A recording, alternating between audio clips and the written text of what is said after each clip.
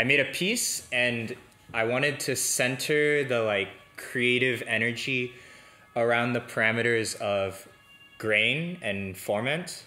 It's in the context of voice modeling, so OM-Chant, and I'll just play the piece and then talk more about it, and you'll see the score that I made for it while I play it.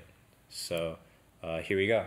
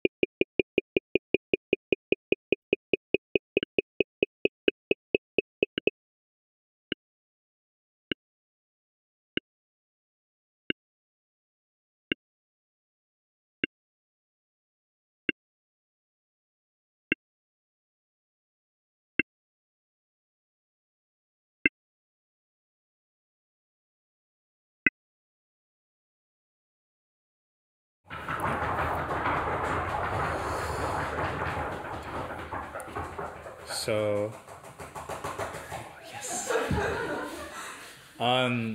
This is the another way to view it, other than the score, is the sonogram, and you can see that it's kind of a piece that's about stretching and contraction. You can see it, just the way the lines are, that sometimes the lines, they're all kind of the same motion, but it's almost as if you sort of just like squished it or you stretched it out. And then even like very, very much stretched it out, like you can see in the end. The more the piece stretches, the more that the frequencies and the pitch actually kind of like stutters apart into a kind of percussive texture. You can also see that it's a piece kind of the form is organized around these sudden cuts. There's not really any sort of fading. There's gradual changes, but the gradual changes, they begin, they end, and then it moves to something else. So I'll talk about how I made the piece. And like the two things I want to talk about are how I made the sound, and specifically what parts of the sound that I thought were like needed to be controlled and what parts I kind of left at random or not controlled. And it leads to the second part, which is the text score I created and why I chose to use a text score to create this piece. The genesis of the piece was to use the OM-Chant synthesis library technique tool to really exploit the grains and the formants of that synthesizer. I love how it's just like this huge sound, these like singular grains. They just feel very loud, especially in the headphones. I like that it is kind of simultaneously a percussive and a melodic unit of sound.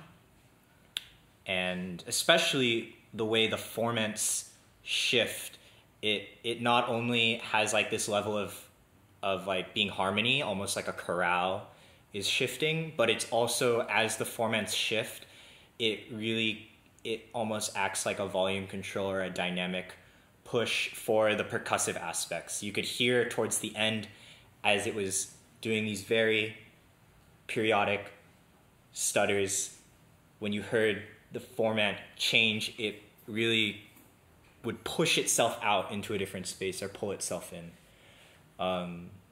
Overall, it's like when people have a vocal fry, or like when the people in the movie trailers go like, "This summer, this," and I just love the very beginning when they're like, "This summer," and I just want that beginning fry, those beginning grains to last the whole time.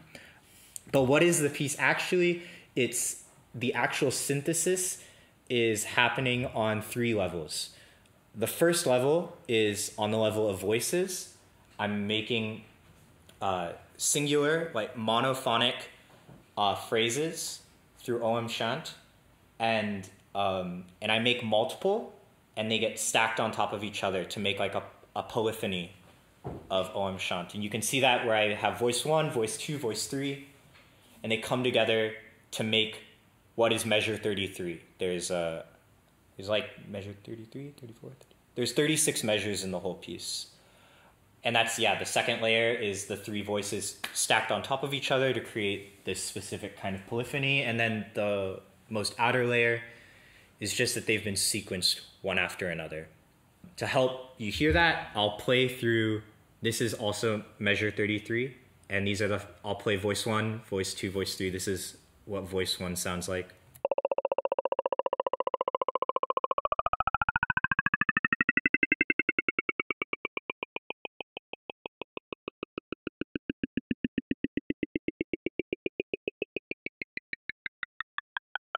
This is voice 2.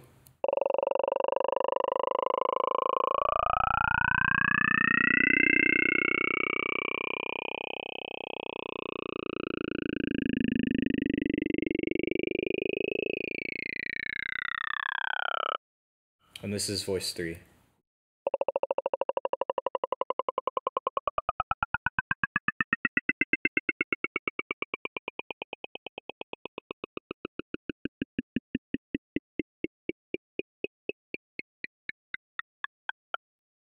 So what's interesting about the way these all stack together is that the formats are the same.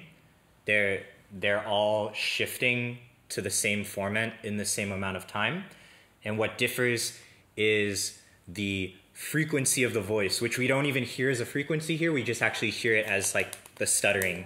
Sometimes it's fast, sometimes it's slow, and when it's all stacked on top of each other, then it sounds like this.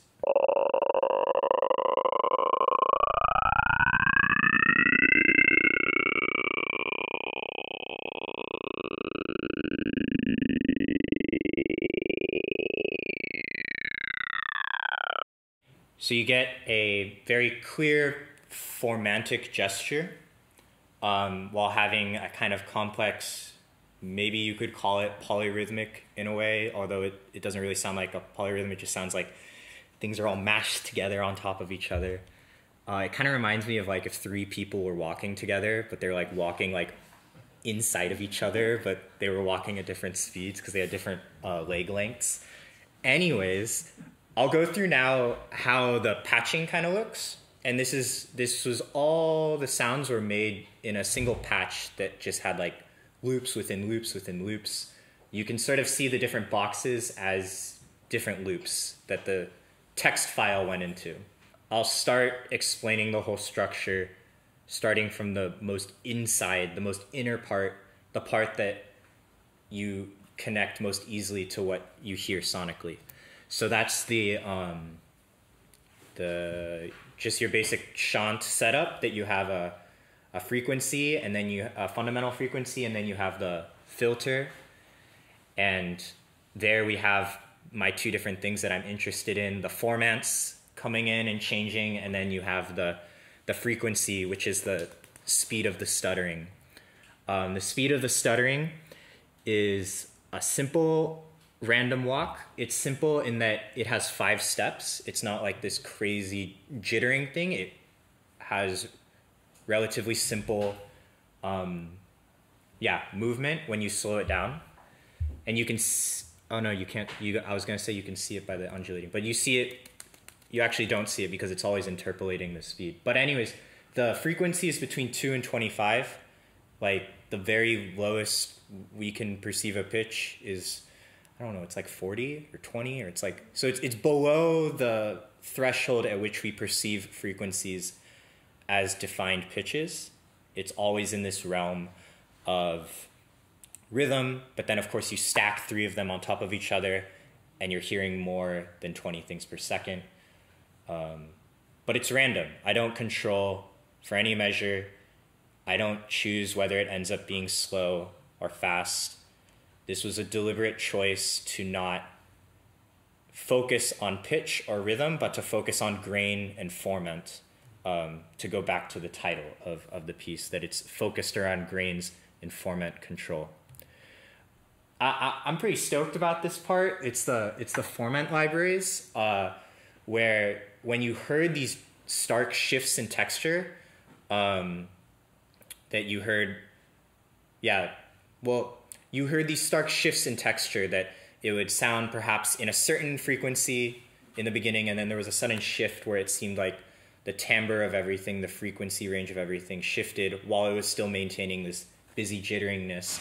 And that's because the speed of the grain, the speed of the measures, were all staying the same, but what would change is which formants would be called from.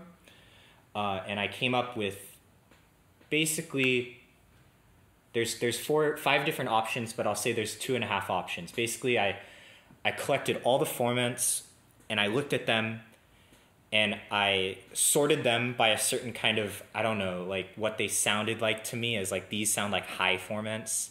Maybe they're just more rich in the higher frequency spectrum.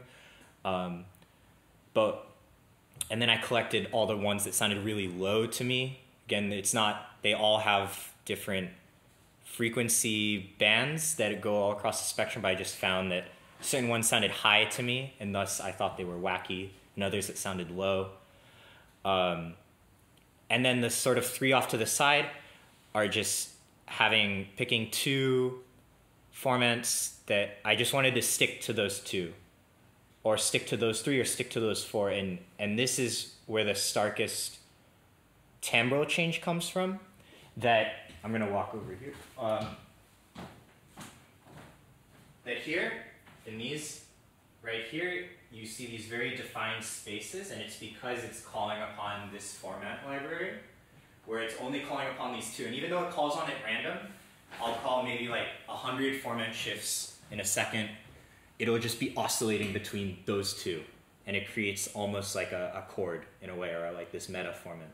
But then when I go to wacky formants over here, it's 15 different ones. So it's kind of like all over the place. And you get this all over the place sound that doesn't really sound like a chord, but more like this strange noise.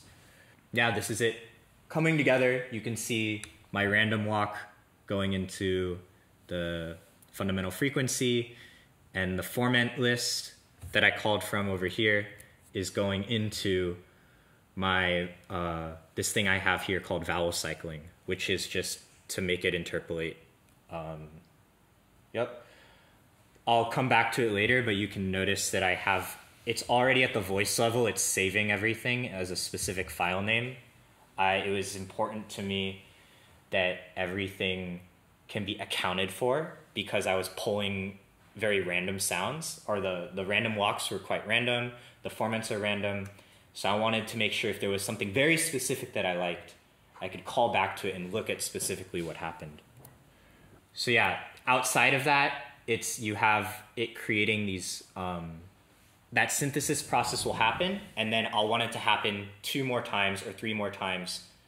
Like I showed you with that measure 33 from earlier, we had those 3 voices that had the same formantic signature but different frequencies. That would mean that I would ask the patch to run, it would run this 3 times. And then you'd get your 3 distinct ones. So it would have 3 different random walks, but it would call on the same formantic libraries for all of them.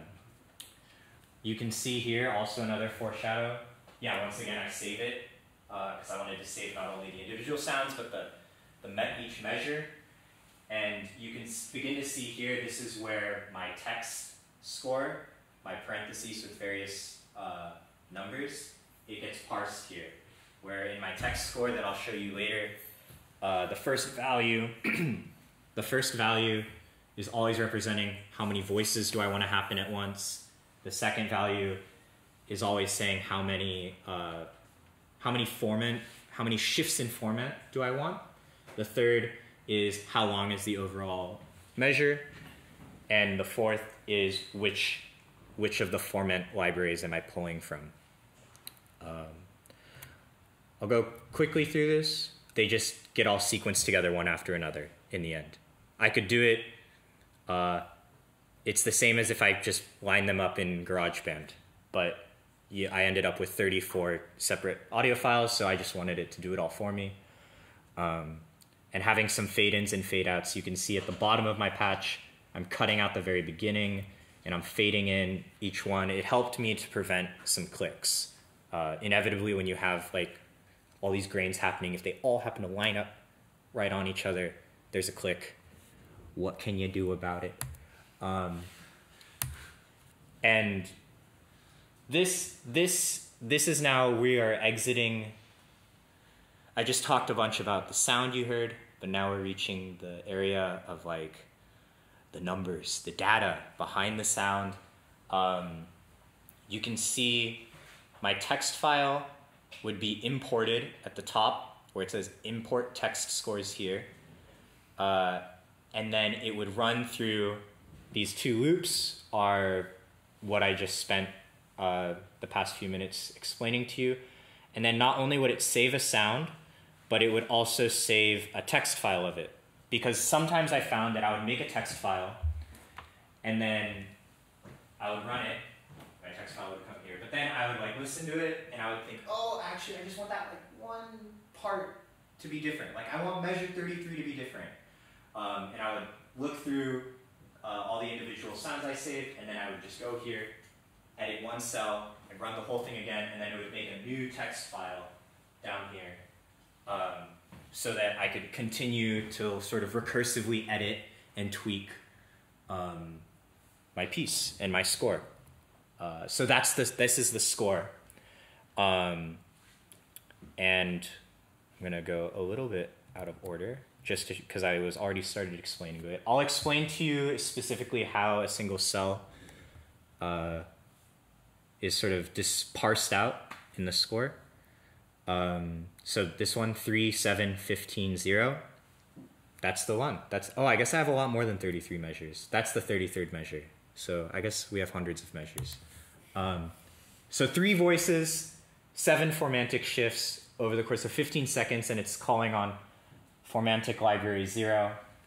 And you can look here, you can see that we have a formant here, and anytime we see an apex or a turn, an inflection point in the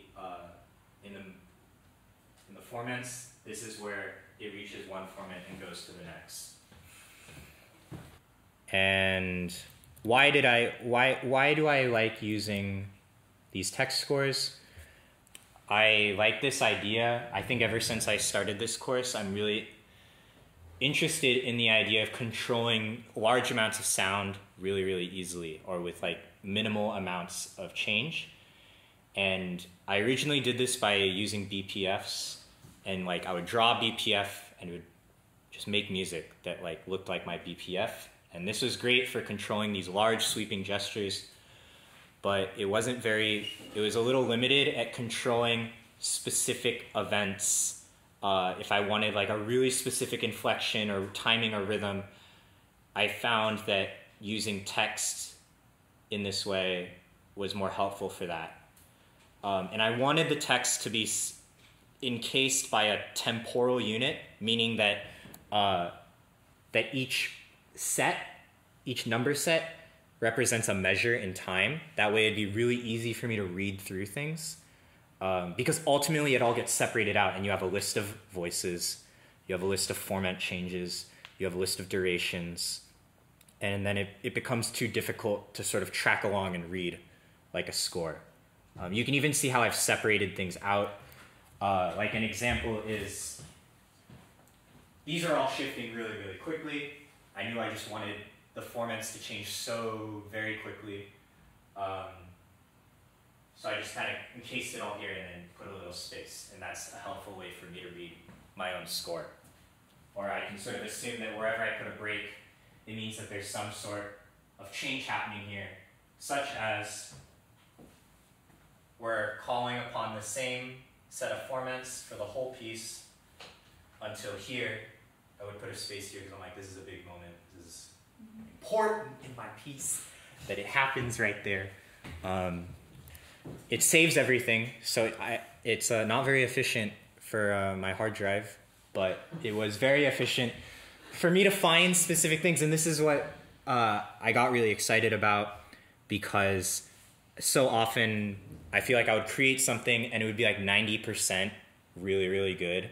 And then there'd just be like 2 seconds in this maybe 90-second thing where I'm like, that just doesn't sound so great. Then I just kind of try to like push my way through it as a listener because the rest is so good and I don't want to re-synthesize the whole thing.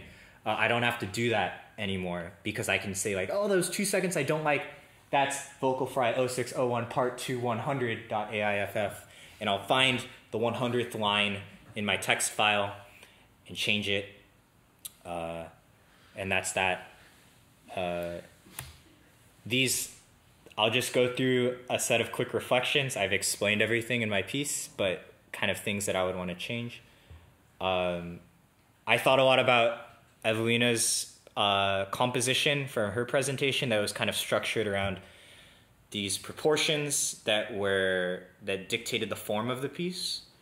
And I thought that was quite striking, and it's something that I would probably want to use more. I didn't use any governing serial practice to make the text score. I just kind of started typing numbers how I liked. But I think that has its limits to if I wanted to create something a little bit more long form. It's easy to get lost in the specific gestures. I think obviously the spatialization would help a lot in a lot of ways. That's just something I didn't get to when I made this. It's all a mono file right now, so yeah, mono gang. Look, I cited my own self in my reflections. I used this actually in my Webstadt Festival piece, the one where my video recordings are jittering and changing at rapid movements. This was also done through this text score kind of approach. So I'm happy I came up with the text score thing because it is something that I feel is applicable not just to OM-Chant, but just sort of many different ways of controlling music or form on an algorithmic level. So, yep, this is it. That's the end with this nice graphic. And oh, do I have some? Yeah, that's just the piece. But that's it. Yeah, thanks.